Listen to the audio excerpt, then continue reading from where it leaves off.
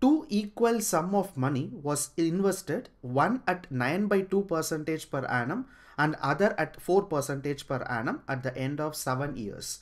So the simple interest received from the former exceeds the received from the later by 31.50. So the each sum was.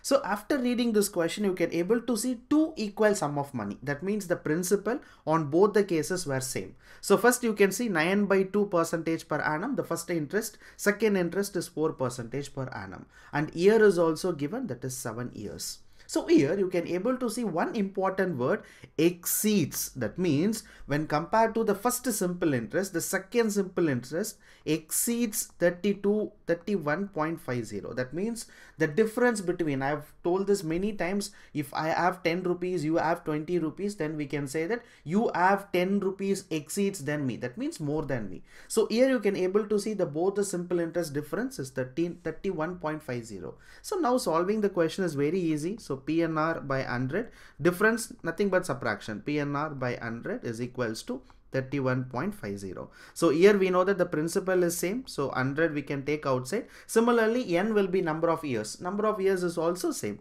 So we can say take 7 outside. So rate of interest. So first rate of interest is 9/2%. So 9/2 we can take it as 4.5. Minus of second rate of interest is 4 is equals to 31.50. So 7p is equals to, so here you can see 4.5 minus of 4 will be 0.5. So 0.5 is equals to 3150. So while we multiplying into by 100, right? So when you multiply this by 100, so this becomes 3150. So here, so principal is equals to 3150 divided by 7 into 0.5. So 7 into 0.5, 3.5. So when you multiply this, this will be 900. So we can say that the answer for this question, our target is to find each sum was. That means the principal amount.